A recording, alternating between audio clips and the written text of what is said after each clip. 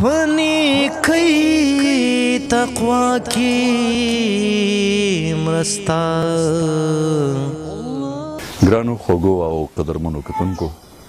د پیغام ټي وي برنامه مرسته سره زه یم ستاسو کوربه سید ماجد ایډووکیټ. لکه څنګه موږ دې خبرې نه خبر اوسو چې د پیغام ټي وي دغه برنامې نشر کولو مقصد په معاشره کې اصلاح رالېږل دی، راوستل دی او ورڅخه خلک تشویق کول دي، خلک موټیویټ کول دي چې خلک دې یو بل سره خیر ښېګړې وکړي، خلک دې یو بل سره مرسته وکړي. دا د پیغام ټي وي هغه اصل پیغام دی. دغه مرسته موږ مختلف څیزونو کې کولی شو، اقتصادي هم کولی شو، چا سره هدایت یا ګایډنس هم ورکولی شو. دغه مرستو دپاره دغه برنامه پیل شوې ده.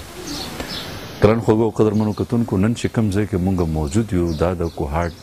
یوه سیمه چې شیرکوټ دی چې دلته موږ موجود یو او دلته کې موږ ګورو چې دغه مرستې په کم ځای کې موږ کولی شو. نن چې کوم کور موږ ته انتخاب شوی دی دا د دلته د یو د ګورنمنټ هغه سکول کې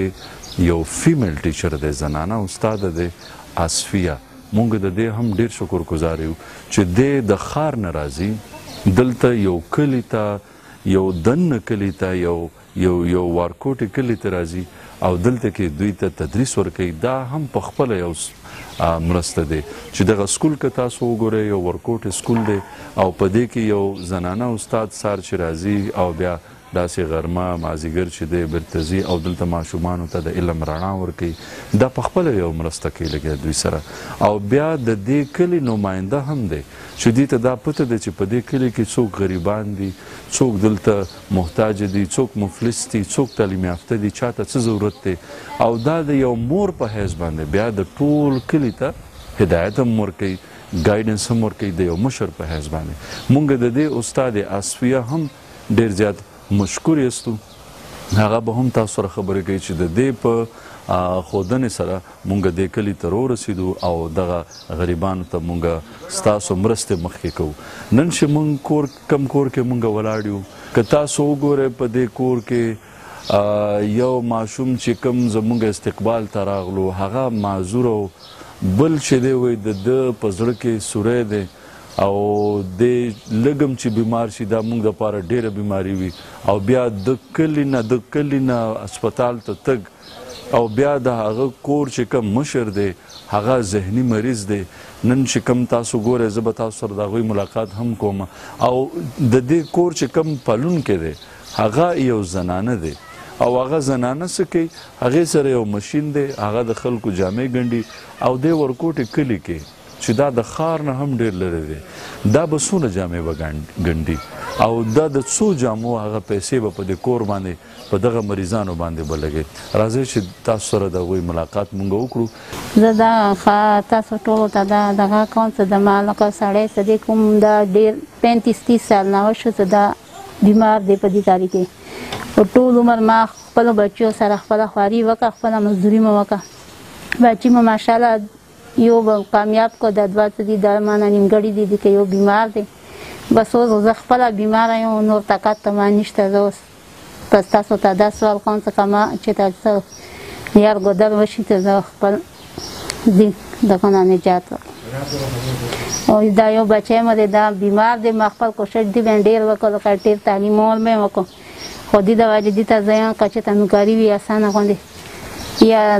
داسې روزګار دې ته میلاو شي چې دا مې خپله زندګي تېروي. تاسو دا وایئ چې تاسو د خاوند چې دی دا څومره وخت وشو چې دا ذهني توازن خراب دا 35-40 سال وشو چې دا ذهني توازن خراب دی. دې منځ کې دا بچي ټول ما ته خدای په دې بیماریو کې راکړي دي دا او دې د وجې بس زه خپله همت کوم دې مشین سره بس مزدوري کوم دې د وجې بس ما دا ټول بچي بس الله سترګو ما سترګو دې د وجې بس ما غریبي د وجې خپلې لوڼې خپل غریبانو ته مې ورکړي دي، هغه هم ما غوندې غریبي دي. بس زه بس دې د وجې نه غواړم پاتې شانه یم ډېره سخته. دغه خاوند چې ستاسو کله چې دغه دوره پرې راځي دا خو به تاسو بیا ډېر تکلیف کوي، ډېر ګنده داسې ویل کوي دغه ماشوم بیمار ته کوم دی دا هم وایي ما هم وایي بالکل که اوس دا پوه نه دا اوس هم دا ګولیانې اوکسما څه پراتې دي دا د ځان څه پټې ساتم څه کله بیا دا پټې یا چیو کې یا تشي کې ورته واچوم څه دي ورباندې شک شي دا اوس خو نن ښه وه ما ورته پیله نه هېر کړي ما ته خو پته نه وه بیا دا هغه سره ما ته داسې ګوزرې راکړي داسې مې وایي څه داسې کور کې ټولو خلکو سره ښه دي څومره وخت وشو چې دا تاسو چې دی په کور کې دې له ځان ته یو کوټه کې چې دی بند کړی دی دا بس ما خو تا ته وویل چې دا 20 کاله خو وشو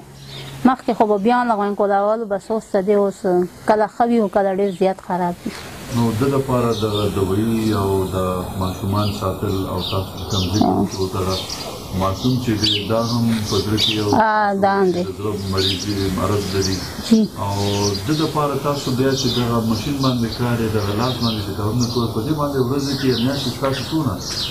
ګټه کېږي یا خو بس کېږي چې بیا کور کچن او یا خو بس دوره بس ته دې خو بس ناکام دی کام څه تیریږي رفتار یې که 200 روپیه مو یو سوټ خدو چې کم تیر داسې سوټ وي څه ډیزاین والی کې بس 300 وادو نو دغه چې کوم ستاسو ماشوم دی چې کوم د زړه مریض دی د باندې تاسو تعلیم هم کړی دی او 12 هم ویلی دی او په دې حالت کې چې د مریض هم دی بیا هم تاسو د سکول ته لېږلی دی خواري مې ډېره کړې او 15 وخته ماشاءالله وي خپل لمونځ کوي چې تاسو ډاکټر ته بوتلو چې اوس یې موړی تاسو نو ډاکټر څه وایي د دې ډاکټر داسې ته ډاکټرانو نن سبا د پیسو دي غریب سړي ته څوک ګوري نو موږ خو څو ځل بوتله خو ته داسې توجه نه ورکوي دې پسې مو ماشاءالله یو هغه دی هغه اوس لسم کې تعلیم یې یوځي د بعد ته دا لسم نه وځي نن مو ورته سوچ کول چې دې د کالج او دغه به زه څنګه بوج به څنګه اوچاته نن مو ورته ویلو متا به میاشتې څومره پیسې لګېږي راته خندېده یې څه ویلې مې ته اوس نه کوشش وکړم چې څه به کوي تعلیم خو به په تا کوم ښه نو دا مطلب چې بیا ډاکټر وایي چې دې باندې ډېرې پیسې لګي او د دې اپریشن به کېږي اوس دا ټول دې وشو ډېر زیات خراب شو نو دې پاسه نه لاړ شي بچې تاسې نه به دوی راوړي نو ته طاقت نه نشته د پته لوکل زه ورته ووایم خو دې ما دپاره ډېر زیات خراب ده خفه کېږي چې موږ ورته تکلیف جوړېږي ګرانو خوږو او قدرمنو کتونکو تاسو ګورئ چې د دې مور هغه تکلیفونه چې دغه مریضان ساتي په کور کې دغه ماشین باندې ستاسو مورې دغه ستاسو چې کوم زحمت دی کارونه دي محنت دی دې ته چې زه ګورم نو زه تاسو ته په دواړو لاسو سلامونه کوم چې دغه معذور ماشومان او دغه مریض او بیا ستاسو خاوند چې کوم دی هغه ذهني مریض بیا د هغوی ساتنه د هغوی دپاره خوراک او کول او بیا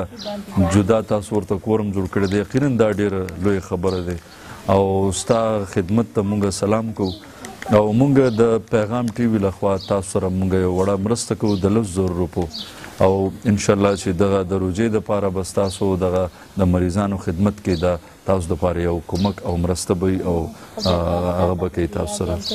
او ګرانو خوږو او قدرمنو کتونکو تاسو ګورئ چې دغه کور چې دی څنګه په مشکل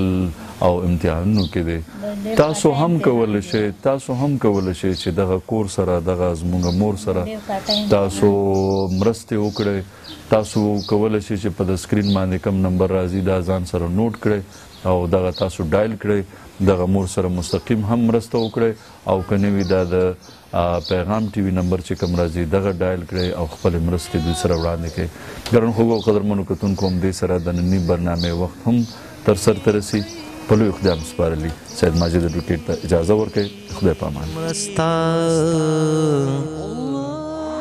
دا خبره ډیره درسته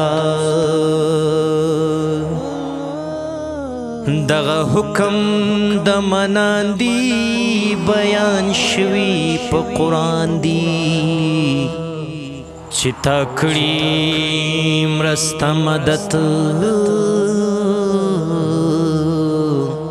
ستا به مرسته کړي احد نبی صلی الله علیه وسلم فرمایي لکوندو او مسکینانو سره مرسته کوونکي داسې دي لکه د الله په لار کې جهاد کوونکي که تاسو هم د داسې خلقو مرسته کول غواړئ نو زمونږ سره په دې نمبرو رابطه وکړئ حکم د مناندی